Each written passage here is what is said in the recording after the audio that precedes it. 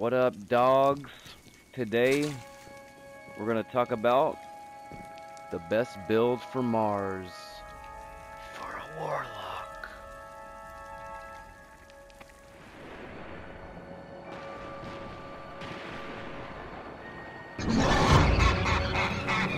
Alright, so this build is built around Viridi's Brow. So we're gonna go with that. We're gonna put it on mobility. If you find gloves that have 2 mobility and 1 recovery, you're gonna put those on. You're gonna put a mobility mod on those. If you have a chest piece, it gives you 2 mobility and 2 recovery, and the option to go 3 mobility and 1 recovery.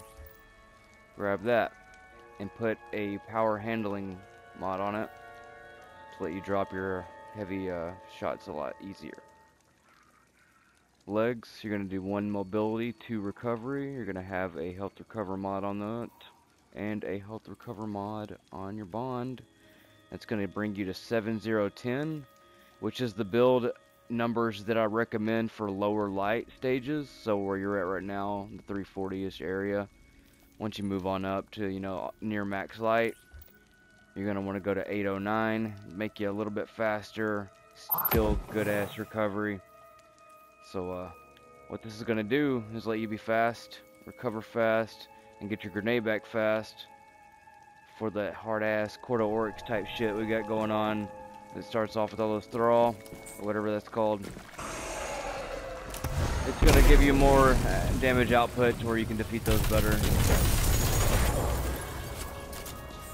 Alright, let's check it out. We've basically got a helmet with grenadier on it. I even like the sound it gives you. I think you know you did it. Get the little kill, bro.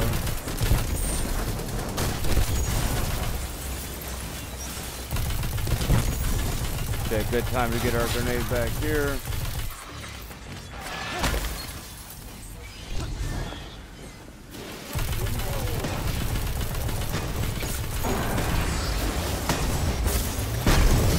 Perfect timing for it.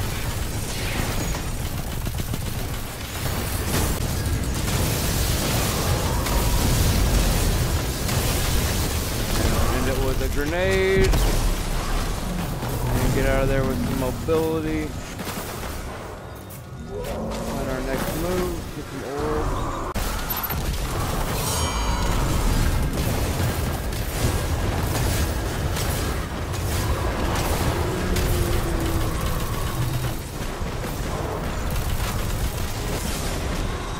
Okay, scrape out the way. The mobility will do that right there. And recover gets us right back into it before we even get around the box.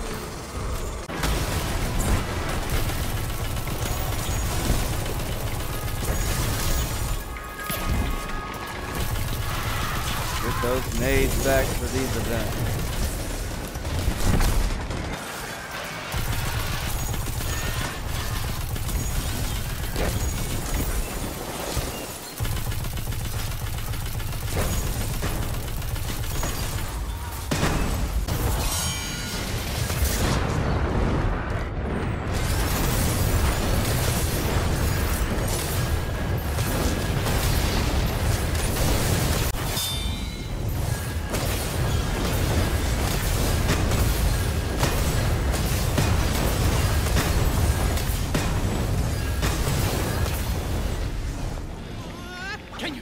Hope y'all enjoyed a little build tip.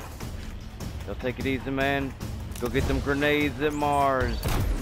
That thing's not going anywhere without a ventilation system.